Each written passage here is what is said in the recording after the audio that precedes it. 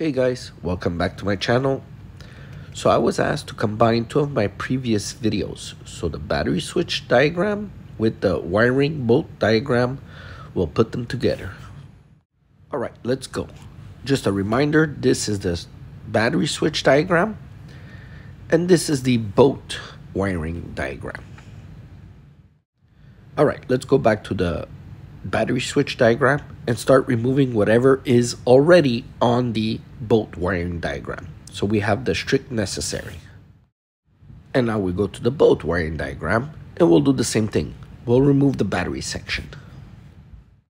Alright, let's start by moving this wiring diagram all the way to the top right to make space for the switch battery diagram. At this point, I'll take a second to ask you guys to like and subscribe.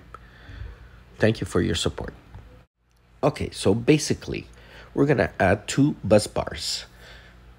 One red, one black. One for the positive, one for the negative. We'll start connecting the negative of the starter battery. Then we'll connect the negative of the house battery to the bus bar. Okay, now it's time to connect the ground of the fuse boxes. Let's start with the ignition fuse box and followed by the always on fuse box.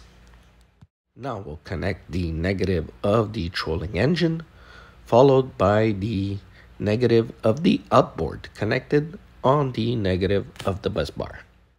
Guys, just a quick reminder, when you do your connections, have your positive of your batteries disconnected. Alright, we'll start connecting the equipment on the positive bus bar. Let's start with the trolling engine, so the positive of the trolling engine to the red bus bar. Let's continue with the always on fuse box, the positive to the positive bus bar, followed by the key section. The off section goes to the positive of the bus bar because that's what feeds the ignition fuse box. And now we'll connect the positive of the outboard to the positive of the bus bar.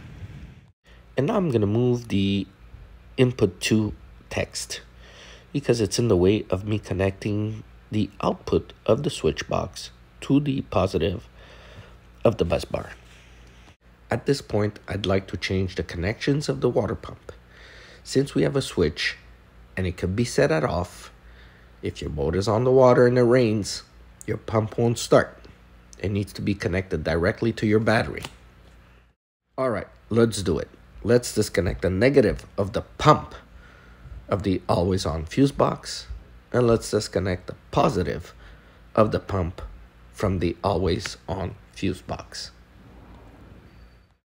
Now we're ready to connect it to the house battery. We'll take the negative of the pump, bring it to the negative of the house battery. And now we got to bring the positive of the water pump to the positive of the house battery. Let's not forget to put a fuse holder with a fuse inside because it's not passing through fuse boxes. Now that it's complete, I'll show you what it does. If you look at your switch battery, I've switched it to input 1.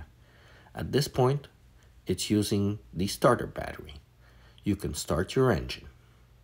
Now that your outboard is started, you can switch your switch box to input 2, and it's going to use the house battery so you can use your trolling engine and everything that's on the boat. It's all going to be used on the house battery. Let's not forget that your outboard right now is only charging your house battery since you're on input 2. If your starter battery is starting to be weak, you can switch your switch box to the position that says boat. At this point, your outboard is going to recharge both batteries. It's not the best scenario, but the option is there.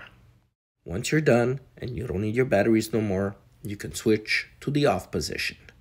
At this point, your water pump is still going to work since it's connected directly to the house battery. Another important information is to use the right gauge wire.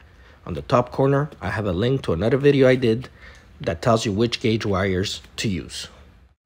There is other ways of doing this diagram, but this is how I would do it. And that's it for this video. Thanks for watching. Thanks for subscribing. Thanks for liking.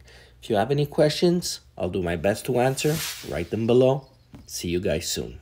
Thank you.